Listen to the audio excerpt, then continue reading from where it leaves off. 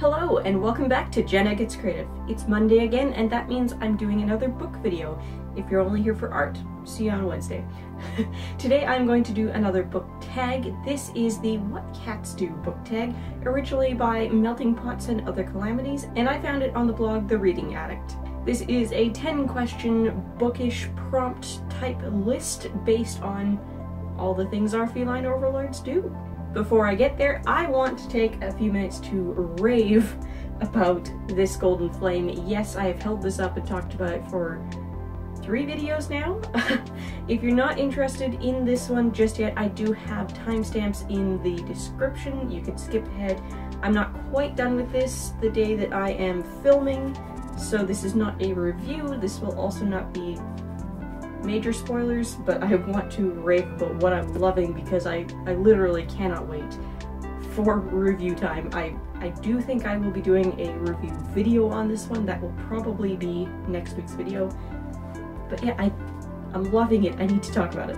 I did read the back of the book in a recent video, so I'm not going to do that again. I will just give a summary from somebody who's actually been reading it now. We have Karis. She is basically a slave on this island community ruled by the Scriptorium, which is a school of people studying all of the runes left behind by civilizations past because they're trying to reanimate all of the automatons. Karis, she was an orphan, she was a street rat, she was plucked off the streets, brought to the Scriptorium, has this rune-locked bracelet thing going on that keeps her within the confines of the spaces that the Scriptorium wants her to work. Her job is just to crawl around the place, making impressions of all the old runes so that the script masters can study them without getting their own hands dirty. She's not supposed to actually study the runes. She has been studying the runes in secret because she wants to get out because her brother didn't work out at the Scriptorium and he was sent off somewhere else. She wants to know enough runes to unlock the records office, to find out where her brother was sent, to literally unlock her bracelet, to get off the island to go find her brother. That's what she wants to do. Very early in the book, 2nd chapter, she finds and reanimates an automaton named Alex. 3rd chapter is his first point of view chapter. This does flip-flop between Karis and Alex, and he was designed by the guy that history paints as the bad guy, the guy who history paints as the person who destroyed automatons. And he decides he's gonna help Karis get off the island because she's probably going to go to the place that he needs to go to find answers for why he was deactivated and why his father is being blamed for everything. All that kind of stuff. They also take along this Scriptorium soldier who's a friend of Karis's. His name is Dane. So on this proof copy, there's the synopsis that's clearly going to be in the final printing. There's this information down here about publication dates, the genre it's in, the formats it'll be for sale in at the beginning, the prices that those will be, all that kind of stuff. There's also information about publicity contacts. But between that, there's this bullet point list. I'm not sure if that's going to be part of the synopsis on the official sale copies of the book, or if that's for my benefit as a reviewer who has an uncorrected proof. The middle bullet point, the 2nd bullet point, says, features hashtag asexual representation and a celebration of individual differences. So yes, it does. There is a lot of positivity about the LGBTQIA community in this book. There are characters of all sorts of orientations in this book. If I hadn't read that bullet point, I would not have known that there is specifically asexual representation in this book until about 2/3 through. Having read that bullet point before I started reading the book, I assumed it would be Karis, because I don't think we're talking sexual orientation when we're talking an automaton, and Dane is clearly interested in Karis. Karis doesn't have a clue. So knowing that there's ace representation, it's obvious that it's Karis. If I had not read that bullet point, I would not have known that Karis is specifically ace. I would have just assumed that she's not interested in Dane until about 2/3 of the way through the book. So if you've heard that and you're really excited, you're curious about this book, can confirm there is an ace character, our main character. You're not going to see it shouted from the rooftops. It's very subtle, very tasteful. Also, another reaction I had reading this book, which hopefully will entice you to read, very polite pirates. I'm loving this book. The title and the cover design are perfect for the story, but I won't explain them to you now, and I won't explain them to you in the review, because to do so would spoil the plot. Loving it, so excited about it. This releases on Tuesday, so if you're watching this video the day it goes out, this releases tomorrow, February 2nd, my birthday, and yeah, read this book. This Golden Flame by Emily Victoria, being published by Inkyard Press, which is an imprint of HarperCollins, going out February 2nd, 2021. Let's get into the tag. First question is purr. Cats do this when they're happy or relaxed. They do it for other reasons too, but what books make you happy or relaxed? My answer in the blog post that will be accompanying this video, you can go read it if you want to. Soul Music by Terry Pratchett. Really, any of the Discworld novels could go up here, or anything else Terry Pratchett has worked on. Good Omens would be another great answer. This is a collaboration between Terry Pratchett and Neil Gaiman. I specifically chose to answer with Soul Music because although this is the 16th book in Discworld, it's the first Discworld book I read. I was really attracted to Discworld because of this book. I have gone back and read several of them. I did go back and read number 1 next. I have not continued to read them in publication order. There's a lot of debate among the fandom whether or not you are supposed to read them in publication order, or there's other prescribed orders, or people say just read them in whatever order you want. I'm a read it in whatever order you want kind of girl. They can be read separately. They do nod to each other, but if you don't know what you're missing, you don't know what you're missing. So in this one, basically, the character of Death needs a vacation. And he goes off into the real world, and if he's going to the real world, then somebody needs to go to Discworld in his place. That ends up being a girl named Susan. And she's just adventuring around Discworld, discovering things, and the people that she ends up wandering around with invent rock and roll in Discworld, and they refer to it as music with rocks in. I love it. It's so endearing. Terry Pratchett definitely makes me happy and makes me relaxed. Question 2 is sleep. What book puts you to sleep, or was just plain boring? So for this one, I joke in the post that I'm very tempted to just throw up some math textbook, because although I love math textbooks are boring. But my actual answer is one of the textbooks I had to read in my historiography course. Because if you are studying for an undergraduate degree in history, eventually you're going to take a course in historiography. When I studied it, we had 3 textbooks.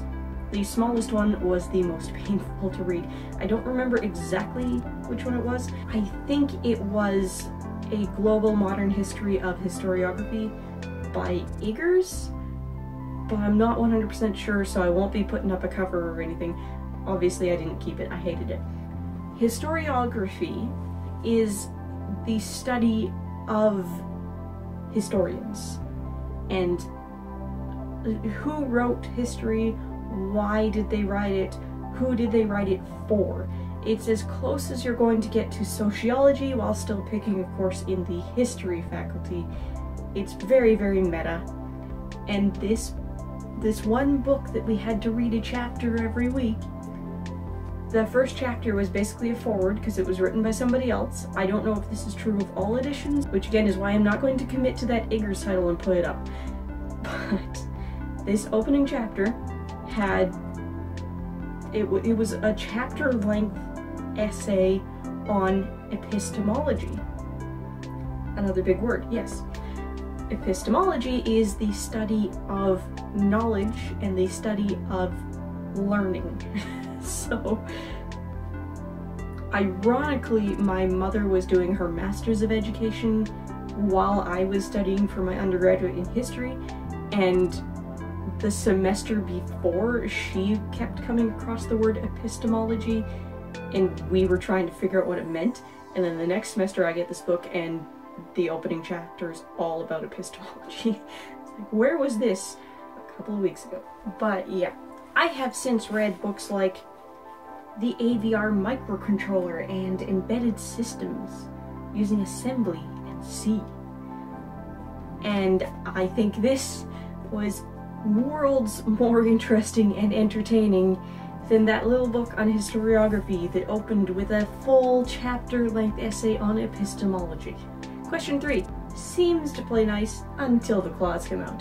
What book has the best plot twists? Normally, when this kind of question comes up, I talk about Quantum Night by Robert J. Sawyer, but at this point you've heard me explain the plot of this book so many times. So I'm gonna come up with a different answer. I'm gonna say Mockingjay, the third book of the Hunger Games trilogy. If you are completely unfamiliar with the Hunger Games, where have you been? This came out over a decade ago now. There's a Kirkus Reviews Book of the Year 2009 on the back here. So yeah, where have you been if you are not familiar with the Hunger Games? Why have I picked this one for the best plot twists? Basically, halfway through this book, everything is flipped on its head. Everything, absolutely everything. Everything Katniss thinks that she is fighting for, everyone she thinks she knows and understands, everything turned on its head. Nope, you're wrong, 180, go in the other direction. Question number 4, Cuddles. Which character would you really like to give a hug to? I have also talked about this one before. This is Number the Stars by Lois Lowry, and this is a historical fiction for middle grade readers about World War II, the Nazi occupation of Denmark. We have a girl named Ellen Rosen. She is Jewish. She's been separated from her family and her best friend Anne-Marie Johansson, and their family are protecting her, hiding her from the Nazi soldiers, and eventually they'll be sending her across the water somewhere to freedom. Not entirely sure where or how that works, because they'd probably be going north to Norway, and Norway got occupied too, so I don't know. But I really just want to give poor little Ellen Rosen such a big hug. Question 5, Catnip. Which book gave you the warm fuzzies? Most recently, All Bags Go to Cleveland by C.S. Hale. This is seriously one of my new favorite books. This is a urban fantasy rom-com. We have our main character, Angela, who is a gremlin, and gremlins have magic. They're supposed to use it to make chaos in the world. Most of them choose to do chaos for good. Some of them, like Angela, they don't really like using their magic, and if you are a gremlin and you don't use your magic the way it demands to be used, things start to happen. Small disasters happen all around you. She works as a departures desk agent for an airline that's in the family. I believe it's her grandfather owns it. It's basically all gremlins running it. And all bags go to Cleveland. If something has to happen with her magic, bags get redirected unintentionally, and usually they go to Cleveland to keep her cousin Wendell occupied. She ends up redirecting the bag of this frequent flyer businessman who thinks it's fun. And he just jokingly tells her that she owes him dinner in exchange for the minor inconvenience. And the whole novel is just her not dating this frequent flyer businessman who likes the chaos that her life brings, until she has to confront the fact that she's dating this guy and she needs to tell him who she is. I love it. It's so funny, it's so sweet. It is a romance, but like, I don't like romances in general because I'm not there for the sex scenes. This book hardly has sex scenes. It's really about the romance, the relationship, and I love it. I'm here for it. It's great. Question 6 and question 7 are linked, so I'm going to answer them together. Question 6 is cat breeds. What are your favorite books? Question 7 is getting the cat. Describe how you came to know about your favorite books. So I comment in the blog post that you can go read that C.S. Hale's book there, All Bags Go to Cleveland, is one of my new favorites, but I'm not going to repeat. And how can I possibly choose favorite books? Like, there are so many good ones. But I did mention 4 of my favorites in no particular order.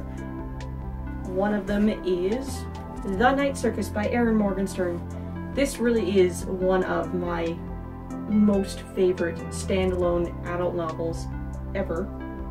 I have talked about this one at length in several videos and several blog posts. I will not drone on about it. When I have time in my audiobook schedule, this one is waiting for me on Libby as an audiobook. I just keep sending it into the deliver later holding pattern. I am finally going to give a review of this book when I get to listen to the audiobook for the first time, which will be like my 7th or 8th read of the book, but first experience on the audio. I will give a review. I will probably film a review. So, not rambling about this book any more than I just did. How did I discover this one? I used to work at a grocery store. We had a small books and magazines section. I was helping in that section one day. It caught my eye. It's gorgeous. It seemed really interesting. I bought it. I didn't regret it. One that I don't have a physical copy to hold up right now is, it's a Star Trek Next Generation novel called Metamorphosis by Jean or Jean Laura. How did I find it? When I was in high school, I raided all of my mom's Star Trek books. I gave them back, which is why I don't have one to hold up. One of these days, I will get my hands on a copy again. In this one, this is where Data actually gets a chance to be human. Something happens when they're lost on an away mission, and he becomes flesh and blood human for a while. And it ties into later episodes in the show, it ties into later books with the whole A Measure of a Man thing. I believe that's the name of one of the episodes in the show. Just, is Data a person? Does he have rights? In the books, they do call back to Metamorphosis. In the TV series, obviously they didn't because it was written first. Data is my favorite. I love Data. The actor, Brent Spiner, is also a February 2nd baby, so we share a birthday. Say happy birthday to him tomorrow too. One of the things I remember a lot about this book, which is just so random, is the fact that he sees his reflection and he's disappointed that the natural eye color he now has, now that he's flesh and blood and not an android, his eyes are just brown. And he's like, well, that's so average, so boring. And I've just always thought that was hilarious because I have brown eyes. Star Wars Jedi Apprentice, Defenders of the Dead, book 5 in the Jedi Apprentice series. This is by Jude Watson. This is a series about Obi-Wan Kenobi as Qui-Gon's apprentice as a teenager, and this one is the second of 2 books where he's on Melita Dan, where there are 2 warring factions, the Melita and the Dan. He's temporarily left the Jedi Order to help the underground youth who are trying to end this generational war. I adored this series. I have reread it as an adult. This one is my favorite. I devoured this series when it was brand new in like '99. I don't know if other countries had the equivalents, but Scholastic here in Canada, they send out flyers to schools. These flyers go home with the students so that they can pester their parents to order cool stuff out of this flyer. And most of it's books, some of it's toys and science kits and whatnot that I never got. But these were in it. And I had just discovered the old Star Wars movies, and I was really excited about the new Star Wars movie coming out, Episode 1, Phantom Menace, at the time. And I saw these books in that, and I wanted them, and I got them, and I devoured the entire series. I still have the whole series down here. I will make my daughter read them. And the last one I included on the blog post is A Wizard of Earthsea by Ursula K. Le Guin. This is the first in the Earthsea cycle, which I believe is 5 books long. I plan to use the breaks I've intentionally left in my April schedule to reread this series so I can give a really in-depth review of the whole series. This is the original Wizarding School story, if you ask me. I'm gonna save my rambling for when I do that review. I love these so much. Moving on, question 8, Vet Office. What's your least favorite book? Again, hard to pick, but the answer I've gone with for the blog post is Ulysses by James Joyce. Because does anybody like Ulysses, genuinely, who isn't an English professor in university, college? Because this is stream of consciousness, every waking thought of a very average man leading a very boring life, and nothing really happens. And it's a very long book.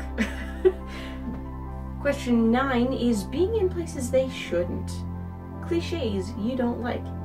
So I'm taking cliches to be the same as tropes because we talk about tropes a lot in the book community. I really don't like enemies to lovers. I also really don't like miscommunication tropes. And the final question, question 10, good old cardboard box. What is the most underrated book series? I don't know about the most underrated book series, but a book series I love that I don't hear enough people talking about is The Elemental Masters by Mercedes Lackey. These are, well, elemental magic stories. Every single book has a character who's coming into their elemental magic who typically didn't know anything about elemental magic before they came into it, and then there will be mentors that come into their lives and teach them about it. Some of the mentors are recurring characters, some of them aren't. Many of them borrow from fairy tale plots, which I love. So they're elemental magic stories and they're also fairy tale retelling stories. And if you like that, Mercedes Lackey also wrote the Tales of 500 Kingdoms series, which are also excellent, and those ones are the plots of all of the world's fairy tales have melded together into a thing called the tradition, and if you live in one of the 500 kingdoms and you fit the archetype of a character from a fairy tale, the tradition will make sure that you live out that life, and if you stray from it, the tradition will act and will correct your course. Usually when people know about Mercedes Lackey, they know about the Valdemar series. They need to know about these other ones. Alright, so thank you so much for watching. Next week I will probably do the This Golden Flame review, and like I teased, in April I'm going to be talking about the Earthsea Cycle books. In the meantime, let me know what other bookish videos you want, and if you're also here for art, I have a music-related art project I'm going to do this week, and I will also be doing the second of my 3 demonstrations with BB Craft. If you're looking for more to watch, I've got some suggestions up here on the left side of the screen. Don't forget to like, comment, maybe even subscribe, and if you like living life creatively, whatever that means to you, I'd love to have you along for the ride. Bye guys!